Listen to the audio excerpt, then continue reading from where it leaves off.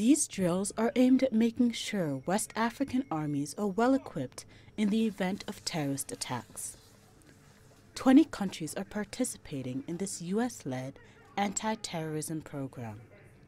The training was launched in Burkina Faso, which has recently suffered multiple terrorist attacks. We're here to share different techniques and procedures with the special forces from Burkina Faso. We have done a few simulation exercises with terror attack scenarios. West Africa and the Sahel region are seeing a rise in militant groups. And as militants change their tactics, these drills are meant to help security forces also adapt to the new challenges.